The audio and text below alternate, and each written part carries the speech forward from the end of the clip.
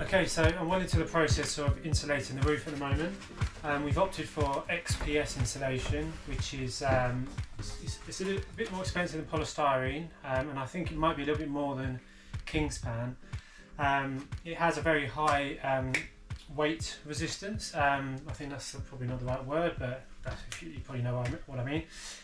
It's not really required in this situation, but what this insulation is good for is it's got a very low U value, and it's very strong. So when you're cutting loads of bits out of it to fit into these awkward spaces, it retains its strength. Whereas polystyrene would just fall apart in that situation. So it's been quite good to work with. I've been cutting it as best as I can to fit around all these lumps and bumps in the roof and to fill the gaps as much as possible. I don't think you'll ever get it perfect, but what I have been doing is just filling gaps with expanding foam as I go. Yeah.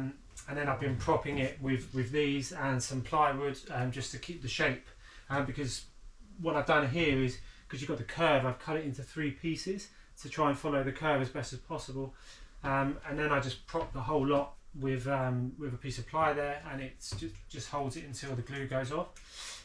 This stuff adheres very well. Like the glue, once this glue's gone off, you're literally not pulling these boards off, so that makes a good basis to probably adhere the ceiling to. I won't rely just on glue for the ceiling. I will have the walls holding it to things as well, because obviously as you're driving and things are moving over time, you don't want that ceiling coming loose and falling down.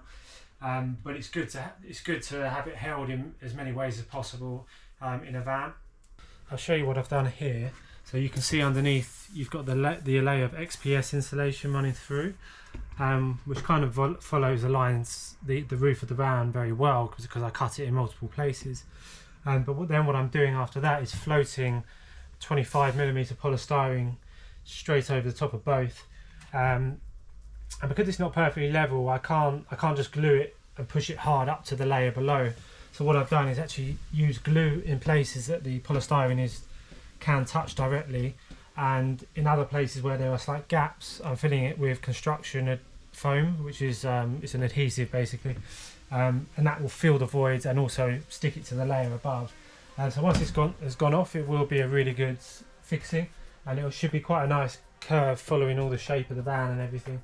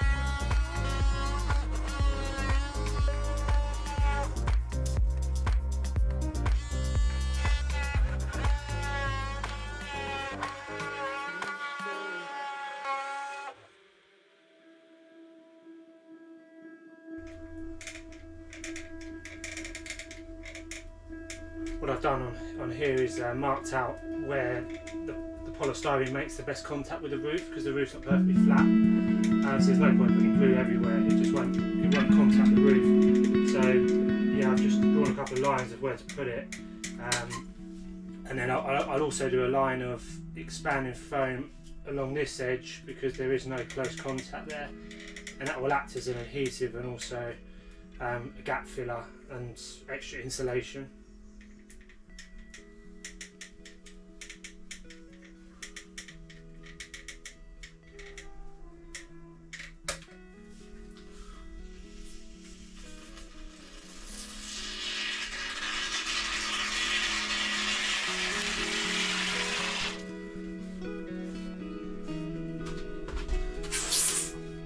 that's now ready to be lifted, but before I do that, there's just some small gaps along here that I want to also fill up with foam.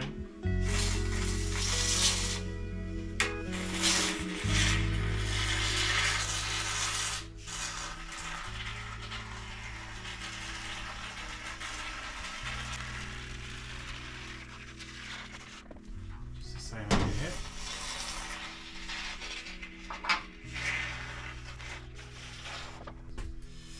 You'll also notice that I've put some red oxide primer here. This is just, there was a couple of spots where it was down to bare metal, previous scratches on the van, so I've just made sure they're protected because there will be extra humidity in here when we're living inside, so you don't want that rusting through eventually through the roof. It would take many years, but it could happen.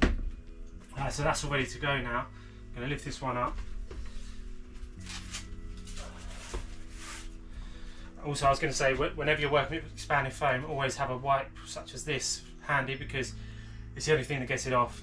It's a real nightmare when it falls onto the floor or something, or your hands, so you'll go through loads of these.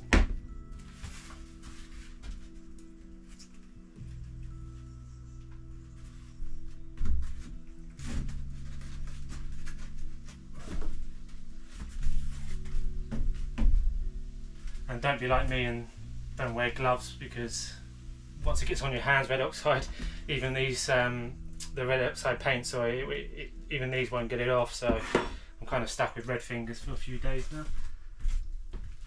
I'm just going to prop this up while the glue goes off to make sure it doesn't fall down.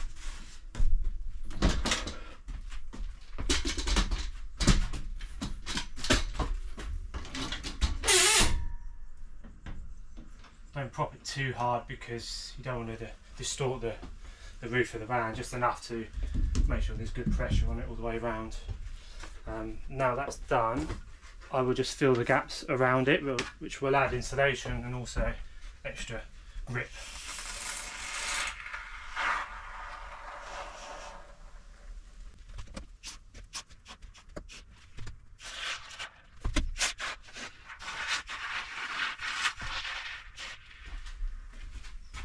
There's something quite enjoyable about gap filling.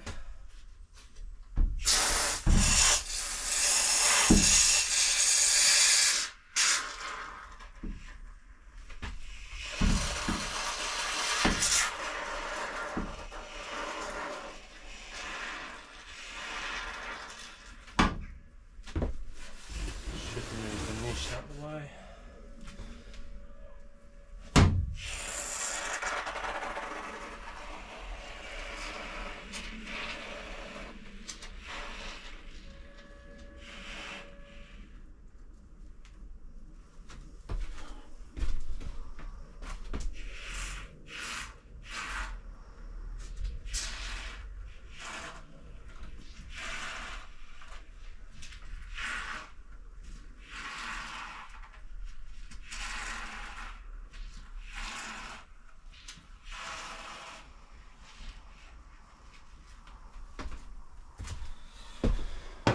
Okay, another one done.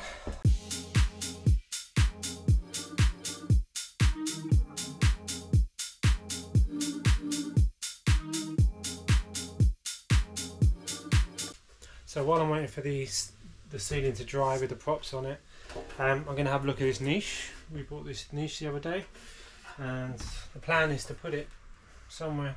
Well, I've already marked it up, but I'm thinking here. Just to make use of the space behind the panel, give us a bit more storage, and also just create a little bit more space in the bathroom, a little bit of elbow space. So yeah, I'm going to mark this up properly now and then cut it out with a multi-tool.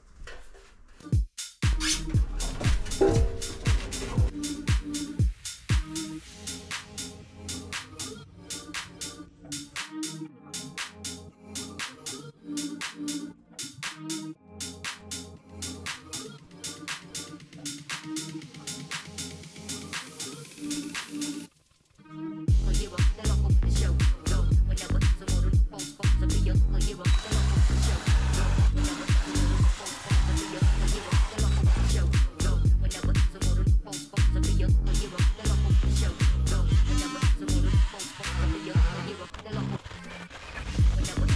Welcome back everyone. So I've got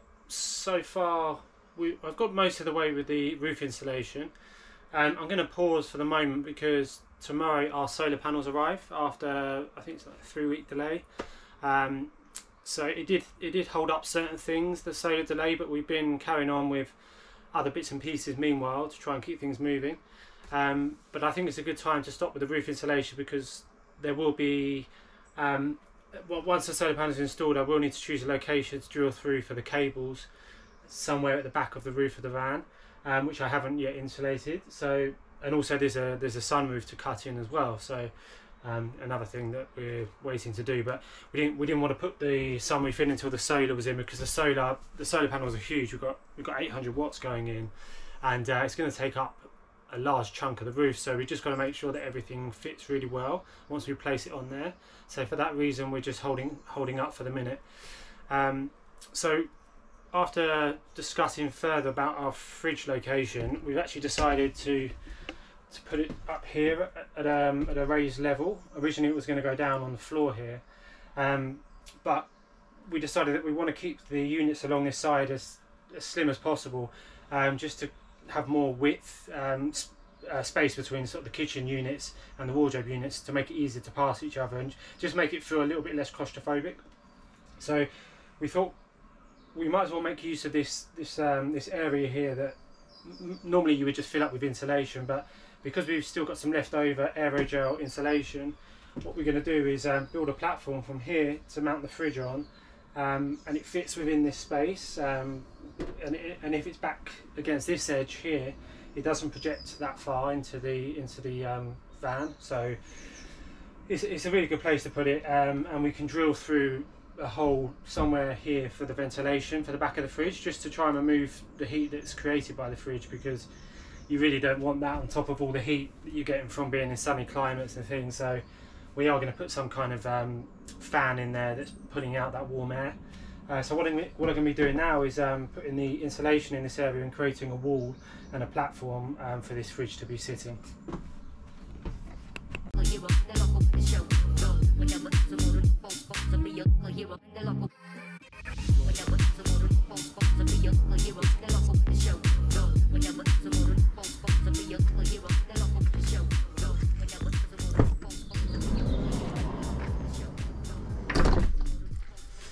Look at this mess.